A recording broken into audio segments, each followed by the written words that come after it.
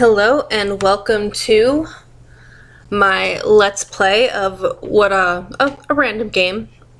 I went to a website. I'm going to add a link to at the bottom, so if you want to play this game you can. And it's like visual novels type things. I just was looking around browsing various games online and this one looked fairly interesting. And it starts off, it's called Choices. You are woken up by an alarm clock. Drowsily, you recollect your scattered thoughts. Suddenly, it hits you. It's your first day of school. Your eyes open. After a quick shower, you get dressed in your new uniform. You have big plans for today. A new school, a new image, and hopefully new friends too. You bite your lip nervously and check yourself in the mirror. Convinced that you can't fix up how you look anymore, you set off downstairs, eat breakfast, and leave for school. Oh, this is kind of cute. I like that tree. So this is it, your new school. You step inside. It's not like you've never been inside before, but you've never been inside alone. You look around, slightly disoriented. You know you're in Class B, but you can't seem to remember where it is. Hey, are you new here? Someone interrupts you in the middle of your thoughts. You turn around and face them. Who? Okay. What's your name?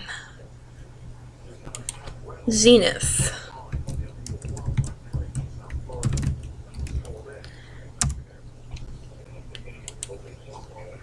Hello, Zenith. I've never seen you around. What's your name? I'm Rebecca. So you're new? Yeah. Welcome to our school. Do you, need help or anything? You look kind of lost. Some help would be great. What do you need help with? I'm in Class B, but I don't know where it is. Class B, really? Yeah, why?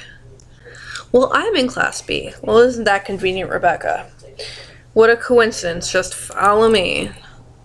She leads you up some floors, through the hallway, and a path of which you might try to map in your mind.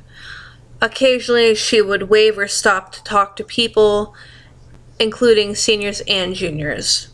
During one of these conversations, you get distracted by a loud bang, which turns out to be caused by a couple of young boys playing with a soccer ball. By the time you turn your back, Rebecca is gone. You stand there, confused. You lost? Yeah, I guess so. Where are you meant to go? I'm in Class B. You're new, huh? The rooms are written on your schedule, you know. Oh, oops. The girl scoffs. Well, you're a bitch. Good luck. Thanks, bitch. Cynthia. Well, thanks, Cynthia. She shrugs and walks away. I'm not hanging out with you. Hey, Zenith. Rebecca was talking to a new boy, and now, thanks to her, he's looking at you. You approach them hastily. So, this is Peter. Peter nods as a way of greeting. Hey. Hey, it's nice to meet you. They both relapse into conversation with you at the fringes. Soon after, the teacher walks in and class starts. You take a seat near Rebecca. Good morning, class. We have a new student today. Her eyes search a classroom until it finds your unfamiliar face. Ah, Zenith, right? My name is Miss Gillian. Could you please stand up and introduce yourself to the class? I guess so. You stand up and hope you don't embarrass yourself. So tell me. So tell the class your name. My name is Zenith. How are you liking school so far? It's cool. Alright, you can sit down. So I guess we can begin class now. You hear collective groans from the class as Miss Gillian begins to distribute the syllabus. I forget how that's pronounced.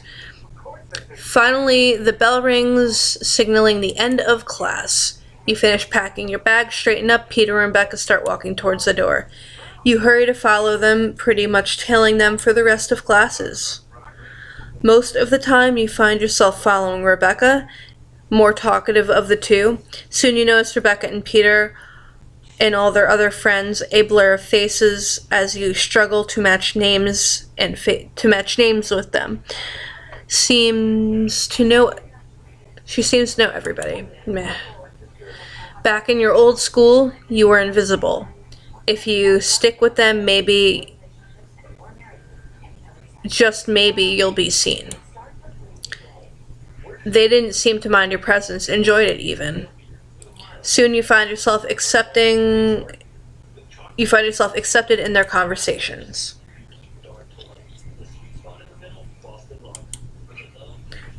Well, see you later.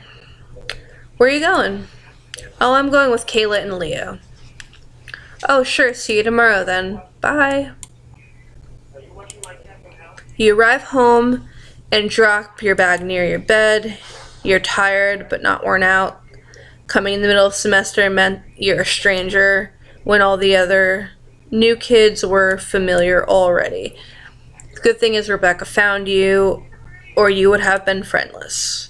Your previous school is actually more advanced. At least you understood whatever was being taught in class. You still have homework to do though. You sigh, but you remember Jackson is waiting to hear about your new school. Jackson is a close friend from your previous school, and you told him you would keep in touch. Let's Skype with our friend. Oh. Hi, Jackson. What's up? You tell me what's up. How's your new school? It's different, but it's okay, I guess. Met anyone yet? There's a girl named Rebecca. She's pretty nice. I guess we're friends now. Rebecca, huh? You sound unsure. You chuckle. Thanks to her, you won't be alone at school, but you're not sure if you consider her as a friend. Yeah, well, it is just the first day. You tell him more about class and blah blah. Tell me what's been happening there. He tells you about a guy who tried to sneak into the school playground, a girl whose perfume bottle was smashed on the floor, and a few other stupid things that happened. You have an animated conversation for quite some time. In the midst of your laughter, you hear the phone ringing. I have to go on my sister's play now. See ya later. You pick up your homework, scan through it. You're feeling great after talking to Jackson, maybe a little tired, far too lazy to do your homework. If you start now, you might need to stay up and finish it. Sacrifice your sleep for homework. Your predictions were correct. You finished your homework quite late in the evening. You didn't get a chance to fool around online or read the book that you've been meaning to read, but at least you finished your homework. You go to bed. Your alarm rings, but you are far too sleepy to wake up. You hit the button and go back to sleep. Unsurprisingly, you wake up late, which means you're probably going to end up being late for class. You run to school. On the way, you see a bunch of whites and blues sitting outside a cafe. Whoa, Zenith. Hi. You look behind her, see Peter, Kayla, and Leo. You are, to your surprise, you see cigarette butts in the ashtray. They're smoking. My God, they're smoking. What are you guys doing here? Oh, just hanging out. Why were you running? I thought I was going to be late to class. Well, you're with us now. We might as well go together, right? You glance at Peter and Kayla and wondering what they might think of this, but they were talking to each other. Oh, sure. The five of you walk back to school. As you arrive, they start to split up and go to their respective classes. You trail behind Rebecca, but you notice Peter is nowhere to be seen. Where's Peter? She glances at you and shrugs. He's probably with Leo and the others. Oh. You enter the class without knocking, immediately go to your seat. After you walk You walk in after her and feel discomfort as everyone turns to stare at you. You really don't want to spend too much time in front of class, so you just get to your seat.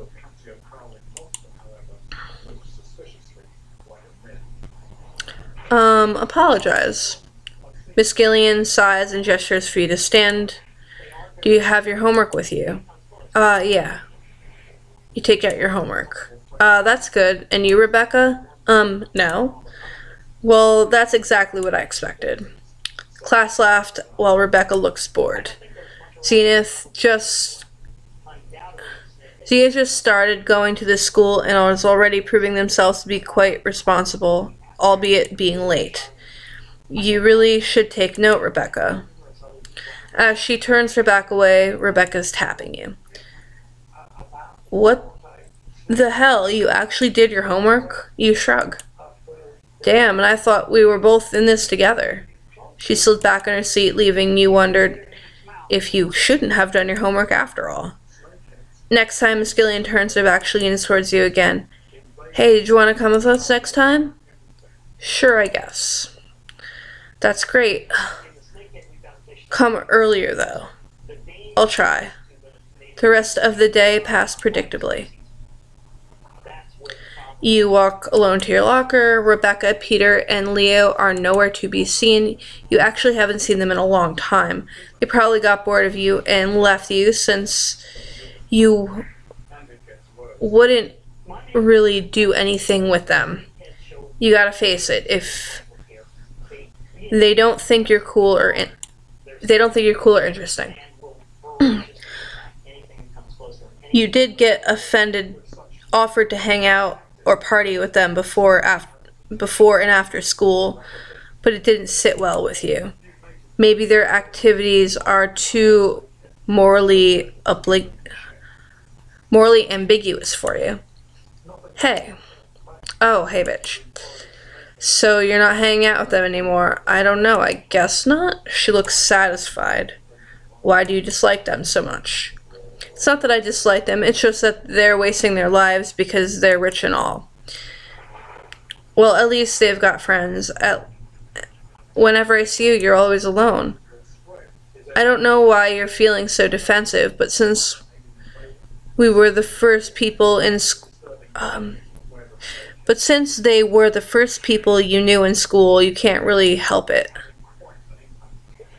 It also feels like Cynthia is criticizing you, you don't know, or just being condescending.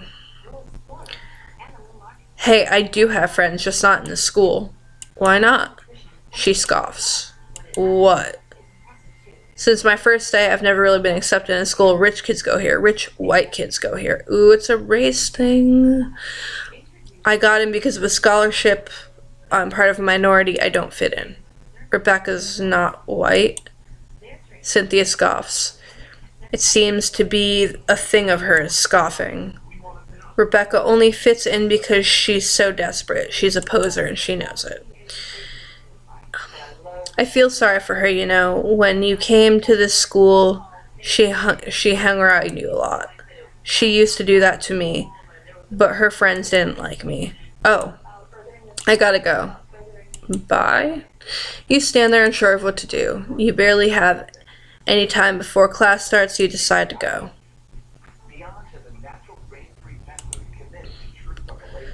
You're in the middle of talking with Jackson again.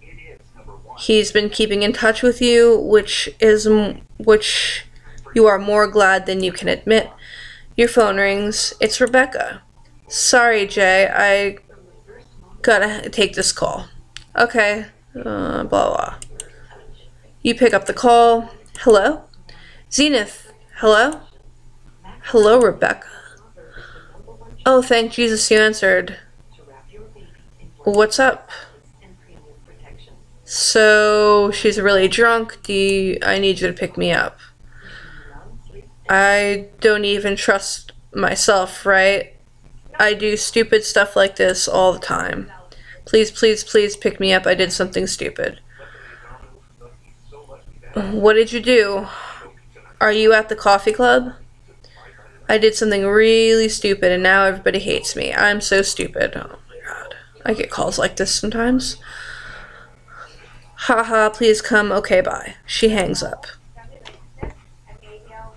Go pick her up. You dress quickly, grab your flannel, and head outside. You arrive at the coffee club where people from your school are hanging outside and partying. Rebecca is sitting in a chair on the table. Is sitting on a chair by the table outside where they usually hang out before school. Let's go. She nods. Do you want to talk about what happened? I punched Kayla. Oh. She laughs, but there was no humor in her. Seemed like a good idea at the time, I don't know. We had a deal, you know. She knew I liked him. Him? Peter, of course. She betrayed me. Then she got really pissed off and I punched her and stuff. You go, girl. Tell me more. I grabbed her hair and, I don't know, I was drunk and angry and confused and she was bleeding and that's the end of it. That's amazing. You're amazing. They kicked me out. I don't know what to do. I hope she's alright. I hope so. You know what? Thanks for listening. Let's get home. Yada yada. You go home, back to your room. You wonder how she's faring. You call a cab to pick her up and drive her home. Jackson's offline now. You sigh. There's nothing for you to do. You decide to surf the internet and go to sleep, which is probably what I'm going to do pretty soon. You wake up the next day unsure of what to do. After the events of last night, everything seems blurry and out of place. Checking the clock, you realize that you're late again. You quickly get up and run out of your house. So that's where I'm going to stop this episode of Choices. Thank you for watching. I will link this in the description, and I hope you enjoyed. Have an awesome, beautiful day, and subscribe if you're not subscribed, and like if you like it, I guess. It's certainly an interesting game. I do kind of like the art style.